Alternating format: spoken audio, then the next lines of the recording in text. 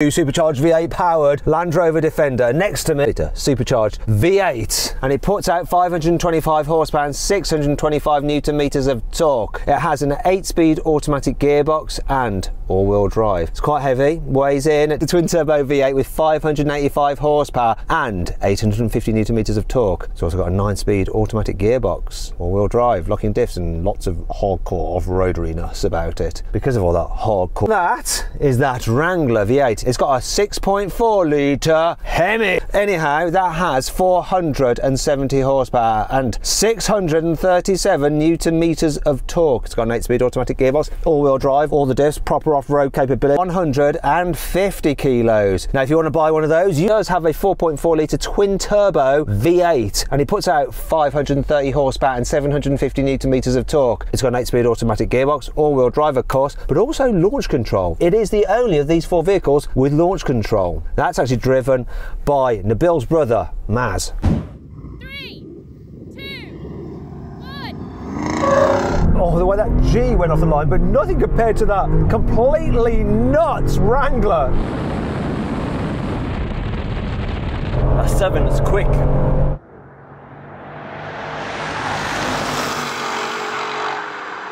I'm last. Can I catch the Wrangler? I'm not going to catch that G or the X7. Oh, the 7 got me. Right, I lost that.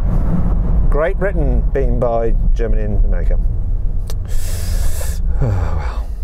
First off, that Wrangler off the line, winner. It's a monster off the line, isn't it? I'm having to shift at 4,000 into second gear, and then I can shift at 5 into third gear. I hit my limiter at 99 miles an hour, so I don't know if that's something built into this. I don't know. I want to know who won between the Topaz boys. It was like brother on brother, bit of sibling rivalry. 3, 2, 1. I think I might jump that. Here comes the G63.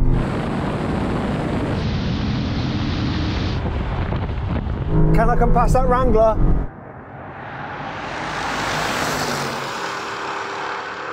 Oh, just woo.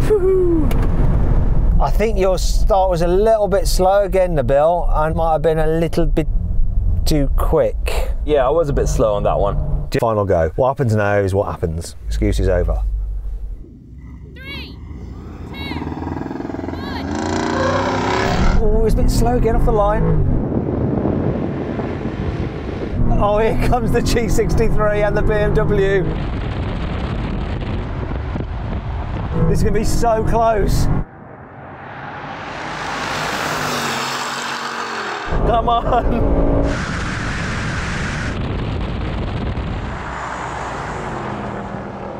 Wow, that was good. This launches really well when you brake boost it. Okay, so Wrangler, I think that was your worst launch out of all of them, wasn't it? Yeah, I was starting to get a little bit of slip, so I was trying to take care of the car on that one, so I didn't try to launch it as hard as it is the last one. But yeah, it's good. It's trying to change gear. You have to shift up at just about 4 in first, otherwise it hits this weird limiter, and then the same when you go from second to third. One pathetic sob story later. And then by the time I'm doing 99 miles an hour, you're all gone to the distance. So what happened though between the X7 and the G? Nabil, Did you do it? So the launch was much better this time. I think we launched a very similar timing. I was ahead slightly, probably about an inch for a little while, and then after that the aerodynamics, it's like a brick going through air. So then aerodynamics just got to it, and then I think the X7 just went past and kept on going.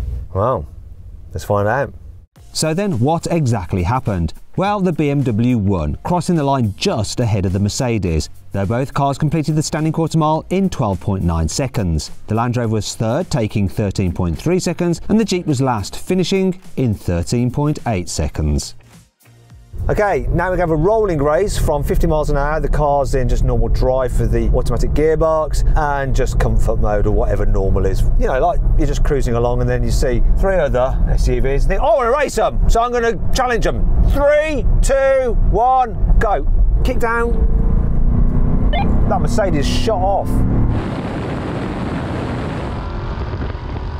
Everybody's shot off. I'm last. Here comes the half mile. What's happened to that? It's like he's dropped an anchor.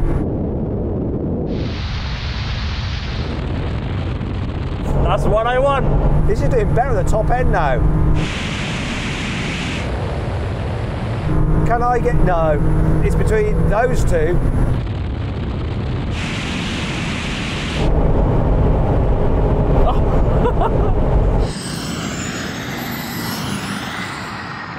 I wasn't looking at the X7 and all of a sudden I looked to the right and the is there next to me. Did he beat you though? Did he cross the mile mark before you? I don't know. I don't know what happened. Yes, I did. Oh, there we go. Victory for the BMW again. I suppose it's not a proper off-roader though, is it? So we should probably do something off-roadery with them and then like even the balance. But anyway, let's take the kick down of the gearbox out of the equation. Let's do another rolling race. Now, we're going to have a rolling race once again from 50 miles an hour, but the car's in their sportiest setting and we're going to start locked in third gear. So I'm going to call this in again. Let's see if we get a different result this time. Here we go then. 3, 2, 1, go. Nice pickup from the supercharger. Still last.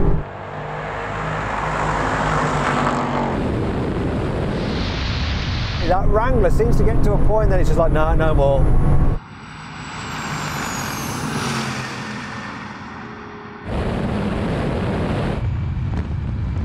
But there's now a clear difference between the BMW and the Mercedes. It's not like he's catching him up. He was always ahead in the BMW.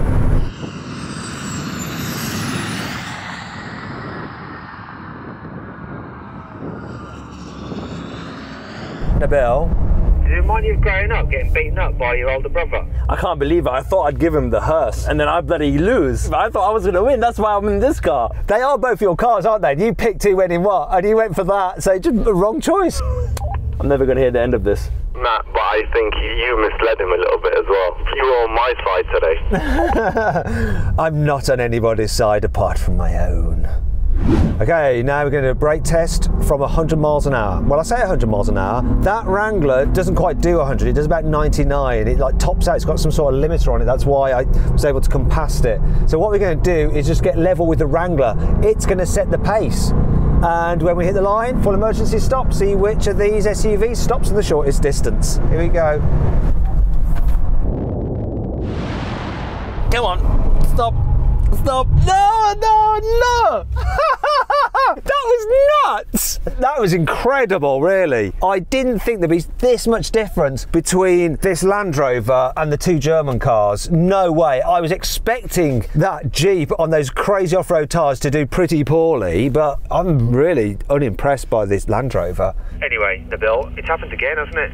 I can't believe I was literally effing and blinding because I could see I was braking and it looked like I was gonna beat him, but he's just there. It's such an ugly car result to look at from the outside and look at it and going, it's just there beating you. Now, before all you BMW fanboys get all moist in the comments about BMW is the best and all that kind of stuff, listen, this Land Rover, that Mercedes and that Jeep are all proper off-roaders, right? That X7 isn't. You take them in some serious off-road terrain, that X7 will lose. We just put it in there to appease the BMW fanboys. I think overall, Nabil, for the proper off-roaders, you won. Yeah? Yes! So you're still... My favourite Topaz brother overall. That's what I'm talking about. I love you too, Matt. No, of course.